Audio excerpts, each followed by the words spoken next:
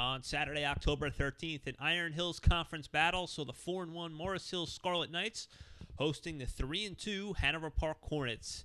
Offense wasn't easy to come by in this game, but early on, Pete Nagy would pick up some yards. Here he takes the handoff. He's still subbing for the injured Ryan Hinton. He's going to pick up 30 yards before he's driven out of bounds in Morris Hills territory. That drive would stall, and so would this one for Morris Hills as quarterback Dan Kellner drops back, but he's going to be intercepted by number 2, Phil Gotti. Gotti with a nice return, and Hanover Park has the football. Here it's Alex Ardolino. He's going to roll out to his right, and he's going to hit number 10, Vin DeStacio, for a 15-yard gain. And then a few plays later, it's Ardolino. He's going to dump it off to Nagy. Nagy's going to get a good block right there, and that's going to free him down the right sideline, and he's gone.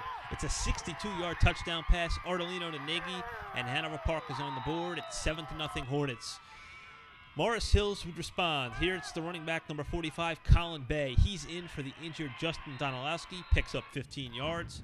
Then it's Bay for 11 more, right up the gut. Quarterback Dan Kellner now is going to look for his wide receiver, Doug Dudek.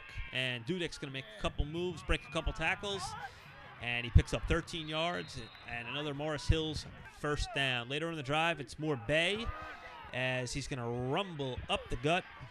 15-yard pickup down to the 4-yard line. It's now 1st and goal for Morris Hills as they would try to punch it in. First down, it's Bay, and he gets down to the 1-yard line, tackled by Mike Papa. Bay would get another crack at it on 2nd and goal, but he's stuffed by the Hanover Park defensive line. It's now 3rd and goal from the 2, and Derek Torres this time, he's stuffed by Hanover Park. So the Hornets looking for a big goal line stand here late in the second quarter.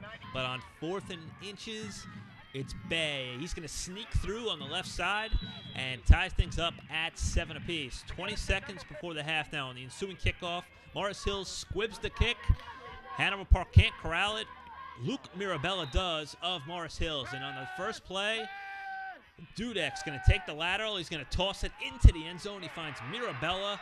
Heartbreaker for Hanover Park as Morris Hills goes up 13-7 heading into the locker room. That would be the only letdown the Hornets defense had all day that 22nd period, but would it be the difference in the game?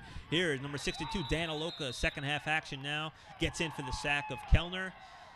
But the Morris Hill defense was tough all day as well. Here, number 51, Mike Murata going to get in for the sack of Ardolino on a big 4th and 2 play from the 20-yard line.